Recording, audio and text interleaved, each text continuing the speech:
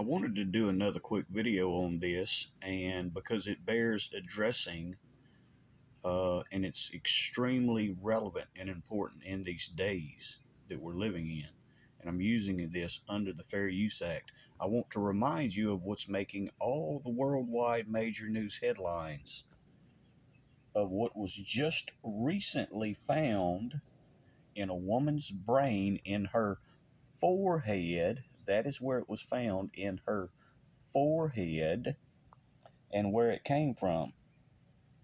Where it came from. This snake, this specific snake, a python. And again, the reason they're saying this has happened just recently, just in the recent days, there was a jumping between species. Take note of that. There was a jumping between species, and that only just recently happened within the last month. But I want to also remind you of the I Pet Goat video that came out many, many years ago.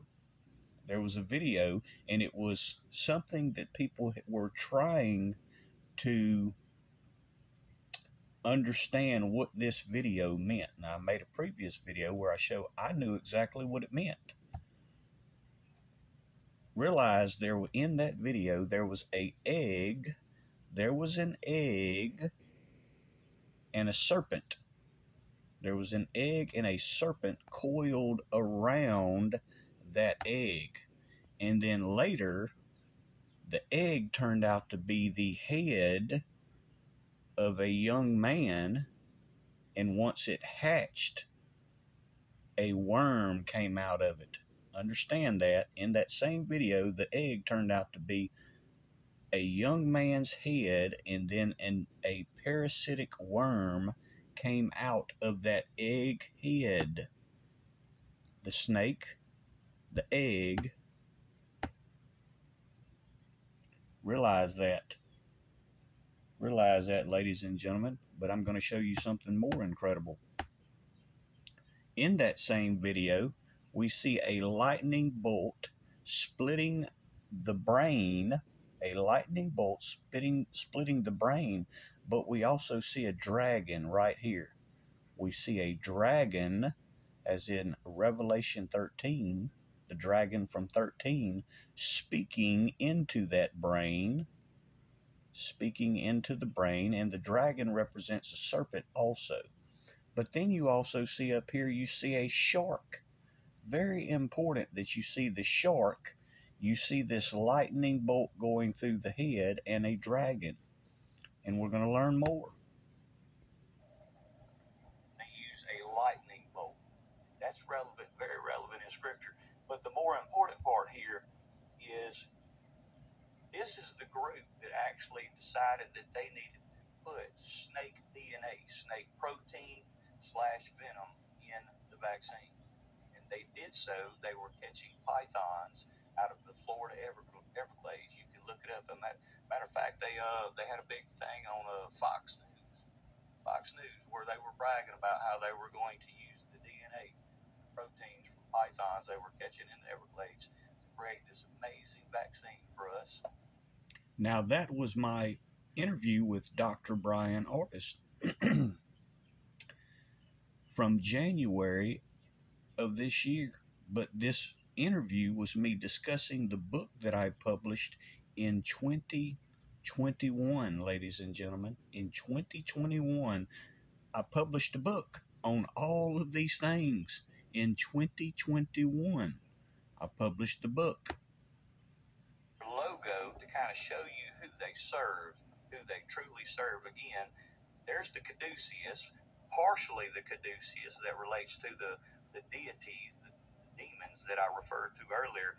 If you go to the next slide, you'll see why they have a lightning in their logo.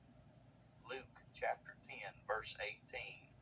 And he said unto them, I beheld Satan as lightning fall from heaven. Yeah, we should throw lightning with serpents and make it more obvious. Yeah, great catch there. Yeah, I mean they pretty much show in their logos who they serve. They show who they serve, who they worship. A lot of them don't even try to hide it. Again, that was my video TV interview with Dr. Brian Artist, a medical doctor, who decided to have me on his show because of the things that I already knew all the way back as far as 2021. Serpent in the tree from Genesis, but we get a better, a more accurate description of what type of serpent he was in Acts chapter 16, verse 16. Now, this is the original Greek translation, and it's describing a python specifically. Satan was seen as a python, and that's exactly the snake that they chose to use to make this specific vaccine. Of all snakes they could have used, they chose to use a python. And what's interesting about the python, too, is I sent to you via text that the World Economic Forum has a whole article on there with this big python with his mouth open, and it says, life-saving drugs from snake's venom, from deadly snake venom, as life-saving drugs. I'm like, oh my God, this is what y'all are focusing on? Ridiculous. And the python is the chosen snake as the image. Right, exactly. So moving on to the next slide, and this goes back to zoonotic transmission. If we go to that slide, so we have the bird flu now that people get, and how that occurs, you have to have a jump from one species to the next. Well, all of our vaccines, or most of them, are injected into bird eggs. And statistically, if you understand standard deviation, statistically, out of the hundreds of millions of vaccines created yearly, you're going to have that mistake. It's going to happen. You're going to have that jump, because 100 million, you're going to get several out of 100 million. You're going to have that jump. So now, humans are susceptible to bird flu as to where they weren't before because of the bird eggs. Well, because they're injecting us since we were babies with bird protein from vaccines cultured, harvested, manufactured in chicken eggs, which is a bird. So now we are susceptible to bird diseases. Okay, well, great, keep going. They're trying to figure out where this came from. Well, it just so happens China has entire villages that actually harvest snake eggs and use snake eggs now instead of bird eggs to mutate the vaccines. And you can go to YouTube and look this up. You can type in China's snake village, and you'll see it under the China Post website, where they have one village alone has over 3 million snakes where I saw they do. They harvest snake eggs to make vaccines. So how do you think this? Once again, this was from January of this year, but this was me discussing the book that I published in 2021, ladies and gentlemen. The things that I knew long before the medical sciences, the jumping of the species that I was discussing in that interview, but is also in my book, my incredible books that I published in 2021 and 2022. The things that I knew in advance, the science that I knew, the things that would unfold, I knew well in advance. There's the egg from iPet Goat video. There's the serpent in its egg. There is the head and the parasitic worm coming out of it. The egg head that cracks open after it's mutated, and the parasitic worm that comes out of it. There is the jumping of the species that has just recently occurred.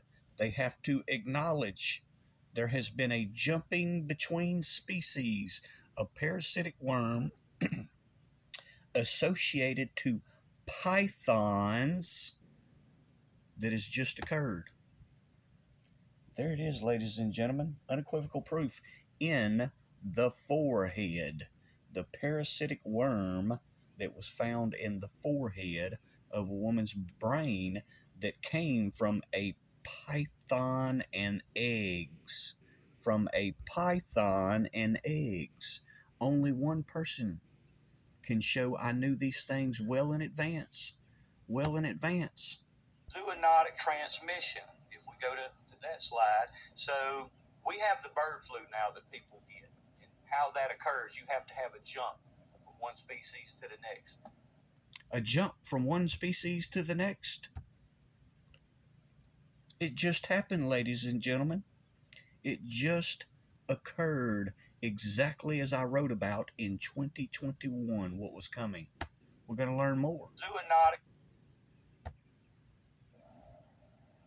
Tell me how y'all feel about wildlife. They could soon perhaps be put to use. In fact, the local snake hunter believes snake oil could be used in the COVID-19 vaccine and others. As Fox 13's Kimberly Quizon tells us, research is actually underway. That's how we do it, son. Deep in the Florida Everglades, Dusty Crumb, known as the Wild Man, is on the hunt for pythons. Save the wildlife here in the Everglades. That's my mission. The invasive snakes have been destroying the native. That was a video I did June the 19th of 2021, ladies and gentlemen. I did that June the 19th of 2021, but yet, wait, there's more. With researchers, he believes there's another reason to hunt down the snakes. They may contain a key ingredient used for the COVID-19 vaccine. There's some really healing properties in the snake, and if you go back and tradition. Again, what I was showing was airing on Fox News.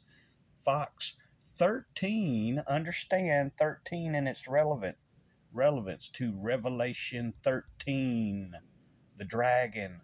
Fox 13 News was showing what they were doing, and I did a video on it June 19th, 2021. We're going to learn more. It's an oil called squalene, typically found in high quantities in the livers of sharks. Scientists say the oil helps engage the immune system to get a good response from vaccines. But it also raises concerns about overfishing of sharks. Pythons may give researchers another option. A typical 12-foot python can make enough squalene for about 3,400 doses of vaccine. At Global Research and Discovery Group scientists based out of Winter Haven, Daryl Thompson is fast-tracking the research. Studying the metabolic. Global Research and Discovery Group, the exact company I was talking about in that interview with Dr. Brian Artis. But notice they were talking about sharks. It's typically a chemical found in sharks, and they said, well, maybe we might not ought to get it from sharks because we could be overfishing them. You see the sharks, ladies and gentlemen. You see part of the logo, the lightning bolt from Global Research and Discovery Group's logo, and you see the dragon from Revelation 13. This was long ago. This was many, many years ago, ladies and gentlemen. This is part of that video from iPetGoat. There's part of the logo. There's the brain where they found this parasitic worm. There's the dragon from Revelation 13. There's the shark. There's their logo, ladies and gentlemen. The lightning bolt. The lightning bolt. And the caduceus. There it is, ladies and gentlemen. See, these are the things that I know. These are the things that I know that none of these Trump prophets can give to you. The things I'm aware of. The things I was aware of in advance. Long in advance. Because once again, It's an oil called squalene. that was a video I did in 2021, ladies and gentlemen. Typically found in high quantities in the livers of sharks. Scientists say the oil helps engage the immune system to get a good response from vaccines. But it also... My book was written before this, even before June of 2021. It had been in publishing. My book was in publishing for 9 months because they were fighting it tooth and nail to keep it from getting out.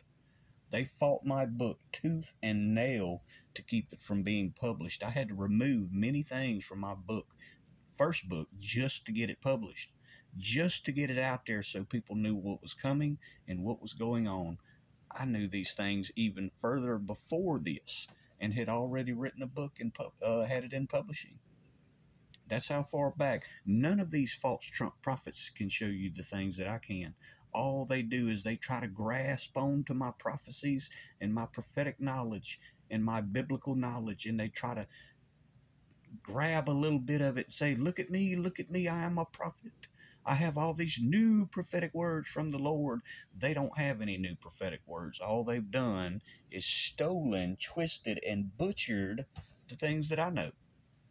I show the biblical links. I've connected all the dots. I wrote the argument that overturned the vaccine mandates. I've done all of this, and I prophesied it all before it ever happened, before any of these events, and I'm the only one that can prove that. The only one that can prove that I prophesied these events before they happened. Before they happened. The jumping between the species. Zoonotic transmission, if we go to that slide. So we have the bird flu now that people get.